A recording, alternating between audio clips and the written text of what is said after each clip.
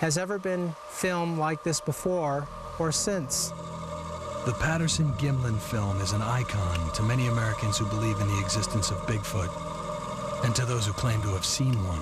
And the massive bicep in the arm is, wide like that. It has defied explanation since 1967. And as it moved, you could see the muscles ripping in the thighs and the arms, even underneath that hair, you could see the difference in the movement. Is it history's most clever hoax? This is a singularity. Therefore, it becomes super important. Or is it real? When that creature disappeared, it disappeared up that drainage there. Only one man alive knows for sure, Bob Gimlin, for he was there. The last time Bob Gimlin was at this film site was October 20th, 1967. He tells his story for the very first time on television tonight. And what made you decide to do this particular interview?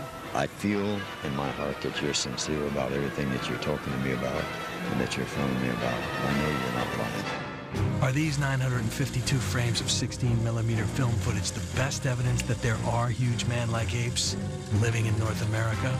Usually don't see these type of movement amplitudes in walking. More importantly, does this film have more to tell? The legs walleye in and then kick outwards, walleye in and kick outwards. The key to the Patterson-Gimlin film is the walk. I would defy anyone to duplicate it exactly. So the knees are going in and out, in and out. Very strange. If this is a guy in some ape-like suit, he clearly is walking funny. My parents were honest people, and I was raised to be honest. Here you have a large muscle here, which is called the biceps, and more so the hamstring muscle group.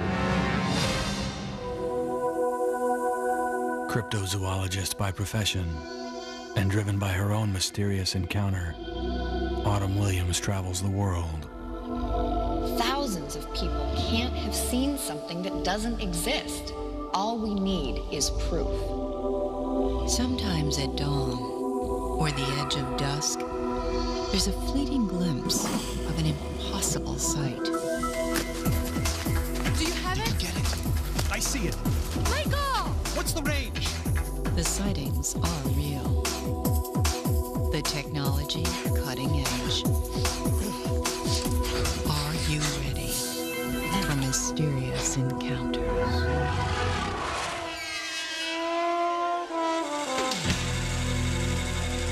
There was times when I really regretted that I was there and saw it because of the ridicule and because of my wife being upset at me and practically thinking about divorcing me because of the thing, and the people saying they faked this and faked that, and it bothers a person. Bluff Creek, California is as rugged today as in 1967. It is here the Encounters team and I have come to investigate firsthand the famous Patterson-Gimlin film site, and to meet a man who rode his horse into these mountains, forever changing his life and countless others, including mine. Bob Gimlin was part of a two-man team that obtained one of the most controversial films in history on October 20th, 1967. Is Bigfoot a living, breathing species, or simply a legend? You be the judge. When I saw this thing, it's almost unexplainable how I felt. I thought, here I am. I've been here, but I'm tired, but this thing is real. The Patterson-Gimlin film subject displays an interesting feature here, indicating that it's walking on very flat, flexible feet. The 16mm film footage was not the only evidence of Gimlin and Patterson's encounter. A set of clear, deep footprints were cast and offered as evidence to corroborate the film subject's reality. The footprints exhibit a very unhuman characteristic. I got up on a stump, approximately 36 inches high, and jumped off with a cowboy boot on into the soil to illustrate how deep my boot would go in. Gimlin's boot barely dented the soil beside deep tracks made by a creature that supposedly doesn't exist. Replicating the prints and the circumstances surrounding them may give us a better picture of what really happened. Animation expert Ruben Steindorf from Vision Realm will be able to recreate a perfect replica of the creature's foot in 3D animation. Luckily, from the footage, they were able to get these casts in the same location, and so when I actually work on the feet, I'll be able to use these casts as a good point of reference. When he's going through the leg swing, there is some outward rotation here. Really don't think that back then they had the technology to pull something like this off. Huge human-like footprints are found frequently in this area. The Encounters team investigated one such track find. You know, put the chills down my spine, so I knew that it was Bigfoot again. That was, this time left some, you know, evidence to track. I could take you to where the tracks are. And you found the tracks? Yes. Whereabouts are they? What? They're down there on south end of Hoopa there, and Carpenter's fishing hole. Something's hollering down by the river bar. A huge bear track back over there. You can see where he stepped. This was a few days ago, and it was clearer before. Yeah, it was clear. It was happening on a Tuesday, and we're talking Saturday right now.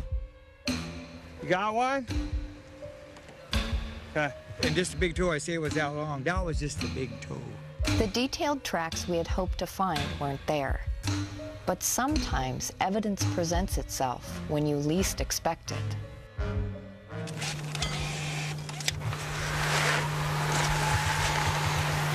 Did you hear that? I sure did.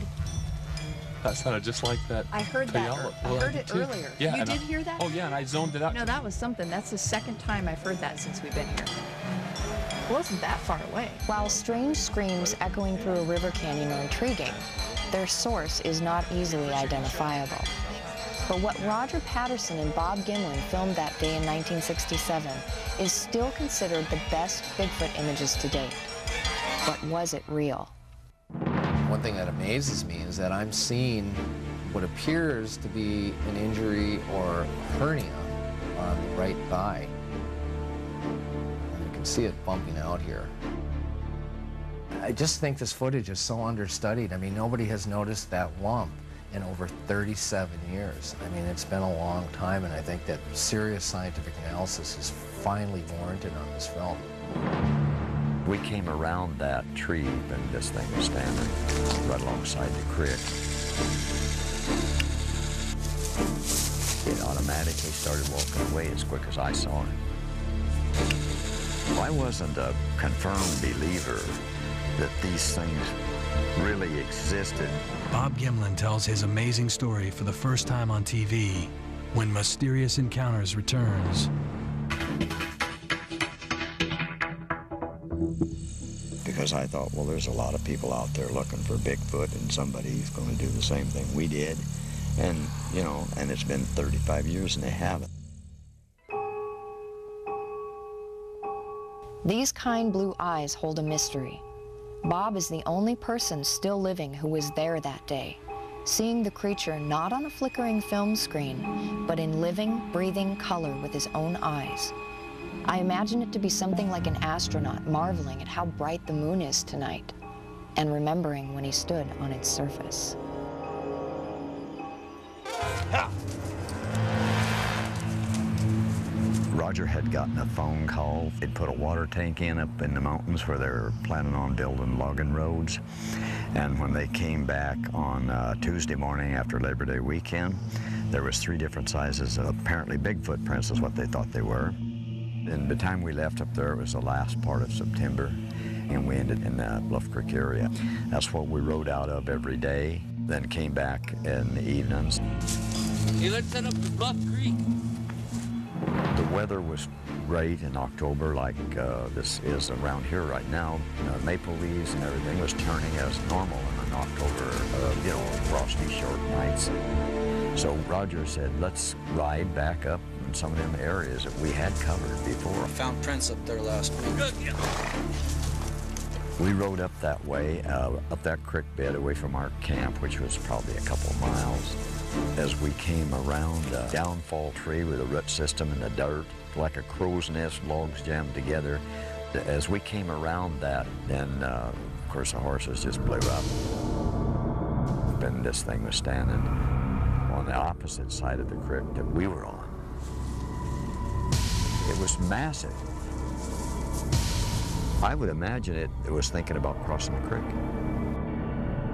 When I first saw it, it was not looking directly, I don't think, at me. And the commotion of trying to get the camera out of the saddlebags while his horse was jumping around. I was watching the creature and it was walking away. But I could see the face real good, and I could see the eyes. Well, the time we got the horses kind of settled down, and Roger got off with the camera, ran across the creek, and Roger had the camera to his eye. Then he stumbled kind of and fell down on his knees, and then he got back up and he ran over to a log that was a little ways away and stabilized himself on the log. At that time, I rode across the creek on my horse and just sat over there. The creature makes a turn, slight turn with its shoulders and kind of looks back. That's when I rode across the creek on the horse. That's when it made that gesture. I was looking at it from the back. There were some trees or vegetation that was getting between Roger and the creature, and he wanted to get him. So he relocated, and when he did, he asked me if I would cover him, which meant get the rifle and see. There was no intent to shoot this thing at all. The creature just kept right on walking, and of course it went out of sight. I ain't sure what I got. I ran out of film. But the chase didn't end there. Patterson and Gimlin tracked the creature up the creek bed for miles.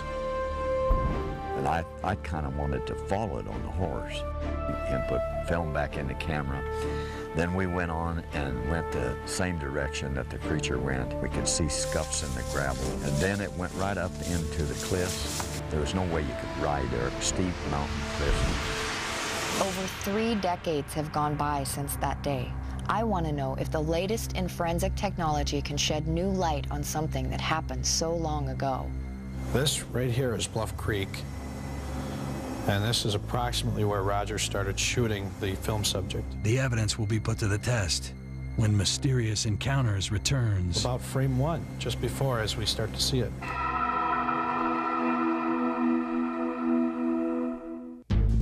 Even though we had put some time in there, but we were extremely lucky.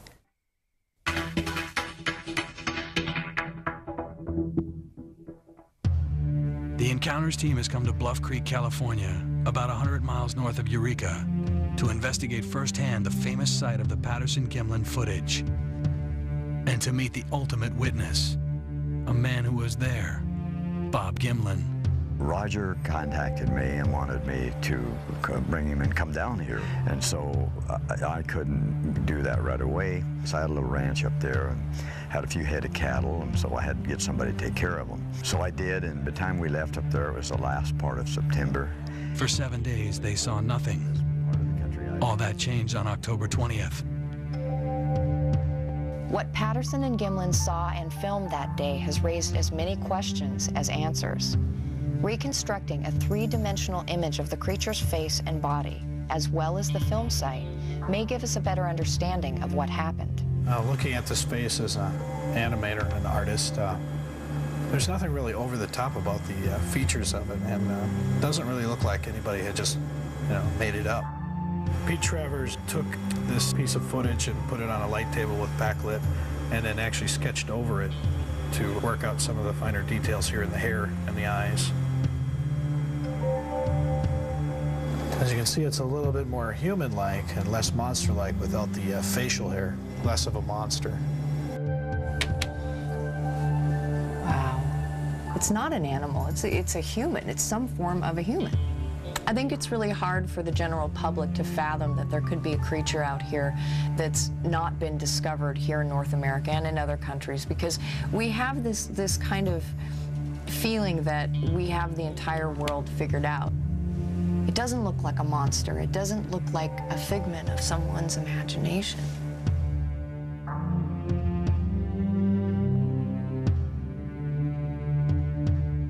Over the years, interest in studying the creature's face may have distracted researchers from an even more important clue within these same frames.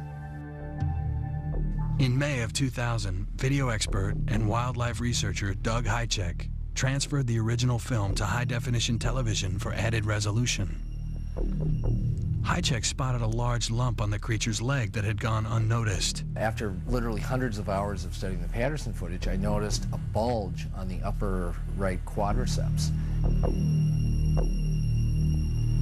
I'm not a biomechanics expert, so I've sent it off to other biomechanics experts to look at. It's probably either some kind of morphology or pathology, meaning an injury. It looks suspiciously like a hernia. And as I loop the footage back and forth, I can see this bulge pop out and then disappear and go flat when the leg is straight. Was it an injury or something else?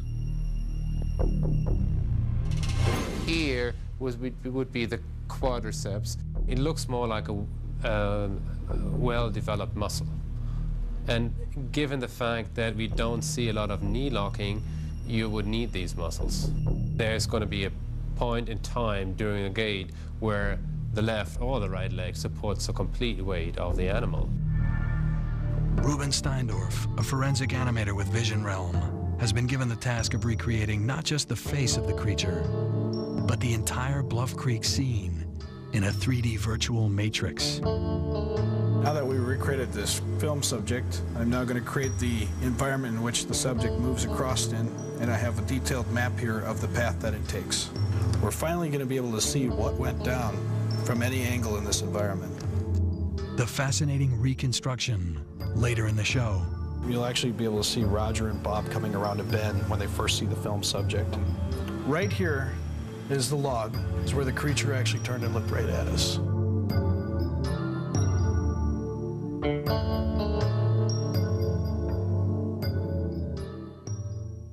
I still, in my mind, know exactly how this film site looked then. And I'm probably going to be a little bit disappointed tomorrow when I go there, because grow up, and I know things have to change. The memory of what it was and how it walked and where it was at that time, that won't ever leave me. It's in your memory. It's in your brain like it is in no one else's since Roger passed. You're the last person who has that. That's true. Gimlin has never returned to the original film site until now. We came in down through Happy Camp and that way. And I pulled as much bark off those trees as I could and covered those tracks. At a location called Bluff Creek for signs of a reported Bigfoot creature. For 7 days, they saw nothing. Oh my God! All that changed on October 20th.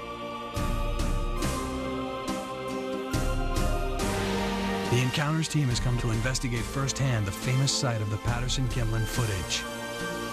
And to meet the ultimate witness, a man who was there, Bob Gimlin. I was kind of disappointed in the original film because I thought, well, it should have been able to get more than that. But then I took into consideration, I didn't have nothing to do with cameras or anything. I thought, well, you know, Roger was running part of the time, and he was trying to relocate part of the time, and these things happen so rapidly, it was just like happening like, you know, heartbeats.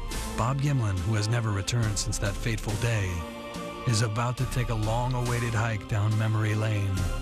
I'm probably going to be a little bit disappointed when I go there, and I know things have to change.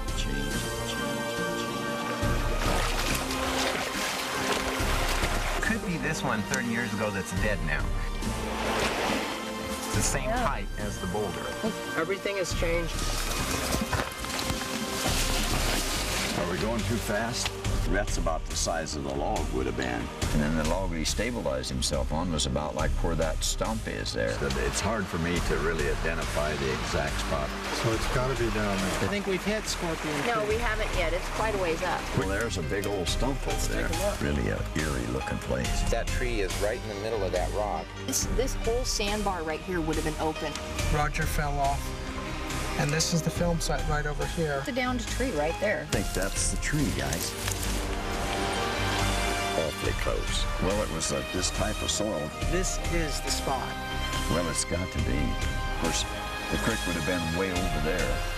The exact film site location is as elusive as the creature itself.